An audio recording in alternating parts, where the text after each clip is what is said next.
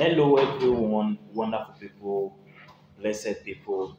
I'm live again on a live stream where I'll be lecturing on a new dimensional topic, and that topic promises to be very informative, educative, pragmatic, enlightening. It's something that you're going to love. So I'm going to start with something different this morning, and that topic is what we call capitalism. Capitalism. I'm talking about capitalism or a free market economy. So I'm going to be as quick as possible so that we can quickly conclude on this topic and we can move forward. I just felt, man, let me just drop something this morning for my teaming viewers on the Facebook, on YouTube. So if you have not followed my page, this is another avenue, this is another opportunity for you to do that. So just follow my page on the Facebook, and you can also do the same thing but on the YouTube, where you can actually subscribe to these channels. Today I will be looking at capitalism. So what is capitalism? When you're talking about capitalism, you are talking about a free market economy. A free market economy. That is capitalism. A free market economy. So what is the definition of capitalism? Capitalism is a is a social, political, economic system where the means of production, distribution, and exchange are controlled by private individuals, and where government performs what we call regulatory functions. Regulatory functions. So under capitalism, private individuals controls what the economy, while the government what regulates the economy. Another name for capitalism is a free market economy. And the countries that adopt this system, they are called first world countries or metropolitan countries, or you can call them developed countries, or you can call them advanced countries. Whichever you call them, we are still on the right track. So capitalism is a free market economic system where the means of production, distribution, and exchange are controlled by private individuals, while the government performs regulatory functions. Countries that adopt capitalism, they are called first world countries. They are called first world countries or advanced countries. Now, one of the things that you need to know about capitalism is that capitalism is profit oriented. The reason why the entrepreneur or the bourgeoisie go into business activities is to what? To accumulate capital. So profit is the guiding principle for a market, for a free market economic system, or you can call it a liberal economic system. You are still on the right track. We are still talking about capitalism. Now, like I said earlier, I said countries that adopt this system are called what? First world countries, or you can call them metropolitan. Now, and I said also that what profit was the guiding principle. Now, among the countries that actually adopt the system, they are the United States of America, you have France, you have Britain, you have Israel, you have Norway. Now, most of these countries, they belong to what we call the G8. The G8. And who are the G8? They are the industrialized, the most advanced countries. When you talk about economic prosperity, these countries are what? Are number one. So that's why they are called what? The G8 or wealthy countries. I'm not saying that other countries does not what? Are not wealthy countries. They are not first world countries. But most of them belong to what? To the G8, like Germany as well. They are all members of what? Of the G8. Now, let's quickly move forward. Now, you may be asked in the exam, what are the characteristics of what? Of capitalism? Number one, it's a free market economic system. We can just say it is a free market economic system. Very simple, free market economic system. Number two, a capitalist economy. Government in a capitalist economy, government performs what we call a regulatory function. So government performs regulatory functions. Regulatory functions. So government performs what we call regulatory functions. So it's a free market economy, number one. Then the government performs what we call regulatory function. Then number three, you can say profit is the guiding principle. Profit is the guiding principle. Profit is the guiding principle. Because under a capitalist economy, the reason why the entrepreneur or the business owner goes into a business is to make a profit. So profit is what is a guiding principle. Then number four, the use of advanced technology. Use of advanced technology. Capitalism uses what we call advanced technology to carry out productive process. Then another one is what we call division of labor and specialization. Division of labor and specialization. Division of labor and specialization. Division of labor and specialization. Another one is what we call provision of alternatives to consumers. Provision of alternatives to consumers. Provision of alternatives to consumers. Then another one is that you have I think I mentioned one, two, three, four, five, six. I mentioned six after six. I think that's enough. Then you can also say, I can add another one. I can say that the system, economic competition, or you can say economic competition. Now there's competition between the entrepreneur and what and the consumers. So now let me quickly explain them one after the other. It's a free market economy. That is, the government performs regulatory functions, so the private individuals can produce whatever they want. But there is a price ceiling where government ensures that the people are not being exploited.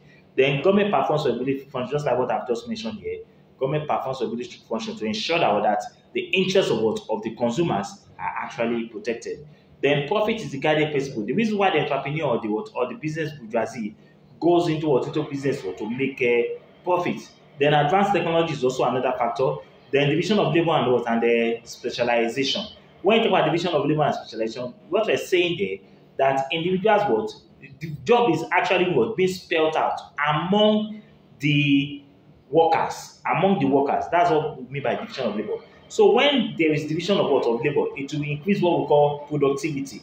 It will increase productivity at the end of the day. They will also talk about provision of alternatives to the consumers. As a consumer, you actually have alternatives. You can consume product A, you can consume product B, or you can consume product C. Whatever you like, you can buy at the end of the day. So there's always provision of alternatives to the consumer. Then there's also what we call economic competition. There's competition among the producers, and because there's competition, it will lead to increase in the quality of goods and services that are produced at the end of the day. Now let us now quickly look at what we call the advantages of capitalism. Advantages of capitalism. What are the advantages of capitalism? Number one is that consumers are provided with alternatives. That's number one. Consumers are provided with alternatives. They have alternatives. Consumers are provided with alternatives. Then number two, increase in the quality of goods and services produced. There's increase in the quality of goods and services that are produced under a capitalist economy. Then there's also what we call creation of alternatives to consumers. Creation of alternatives to consumers. Creation of alternatives to consumers. Now, if you're wondering, I'm writing very, very fast. Yeah, you can do that as well. You should learn how to write very, very fast. Most of the time, if you're in university, when your lecturers are talking, you'll be able to grasp everything that the lecturer is saying so that you don't miss anything out. So we have what we call creation of alternatives to consumer. As a consumer, you have various alternatives. You can consume whatever you like. Then I mentioned this one also earlier on. You said the use of advanced technology, the use of advanced technology to carry out production. Use of advanced technology to carry out production. So under capitalist system, there's use of advanced technology to carry out production. Then another one is that we have what we call division of labor, and specialization. Then we also have another one which is called the provision of employment. Provision of employment. Then another one is what we call increase in the standard of living. Increase the standard of living of the people. increase in standard of living of the people. So I've mentioned number one, two, three, four, five, six, seven.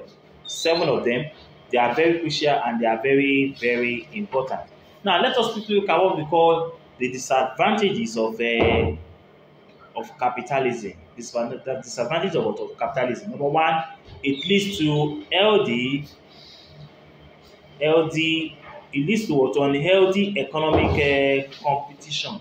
Unhealthy economic competition. You know, the industries or the companies, in order to outweigh each other in the competitive market, they might decide to do some other things that will kick out the other competitors out of the something, which sometimes can be unhealthy for the system. So it can lead to unhealthy economic competition. Then increase in the price of goods, increase in the prices of goods and services. There's always what increase in the price of what of goods and services under a capitalist economic system. Then it also leads to what to a grab society, grab society. What I mean by grab society is that people always want to outshine each other. They want to grab some things even when they don't have the means to those things. And at the end of the day, it creates what we call increase in crime in the society. Then another number four, it will increase crime. It will increase crime in the society. So that's why if you go to most of these advanced countries today, you discover that there's a high level of crime in such a society because of what? Because of capitalism. Then we also have what we call exploitative tendencies. Capitalism is what is very exploitative. Exploitative tendencies, or you can say it is very exploitative. It is very exploitative. Then another one is what? It increases the gap. It increases the gap between the rich and the poor the rich and the poor. It increases the gap between the rich and the poor. So in this capitalist society, you discover that we have the rich and you also have the poor in the society. This is because of capitalism. So here I've mentioned 1, 2, 3, 4, 5, 6. So I've mentioned 6 points under what? Under the disadvantages of capitalism. Capitalism. So capitalism can be a blessing, and it can also be the opposite side of a blessing. Most especially in developing countries where most of these countries are adopting capitalism, and there is no mechanism to check the exploitative tendencies of the so-called industrialists as concerned or related to the consumers buying this product. So there is no fixed price for products in society, and because of that, the consumers are ripped off. They are being exploited by the so-called bourgeoisies or most of the companies offering productive capacity. Now, if you look at my definition, I said it is capitalism is an economic, political, social system where the means of production. Now, when you talk about production is the transformation of raw materials into finished goods, and it becomes what production is completed when the goods and services reach the final consumers. That's why you now say that our production is what is complete. But if production or the product does not reach the consumers, then production is not complete. So then we also talk about distribution. That is, the product must be distributed in the society where it will circulate around. Then apart from that, I said it is a productive. An economic, social, political economic system where the means of production, distribution, and exchange are controlled by private individuals, and government performs regulatory function. So what we're saying there is that under capitalism is a free market system, and most of the countries adopting system are called first world countries. First world countries. Now, despite all this, in most cases, you discover that in capitalist society, that there is what we call primitive capital accumulation. Primitive capital accumulation. What do I mean by that? That is the purpose of the entrepreneur to go into business is to make profit at the expense of what? Of the consumers.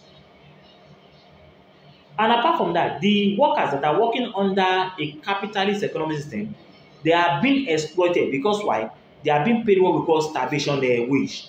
The wages that they are being paid at the end of the day does not commensurate or is not equal to the productivity that they are giving to the company. For example, somebody work, his productive capacity in a month is about 2 million naira for the company, and the company is now paying him 50,000 naira at the end of the day for his work, for his services. You can see that exploitative tendencies. So the bourgeoisie or the business owners are the one profiting under what? Under capitalism, as against what? The produce, I mean the laborers that are producing the goods and the services. Then when you talk about production, there are some factors of production that are very, very important and are very crucial. Number one of them is what we call capital.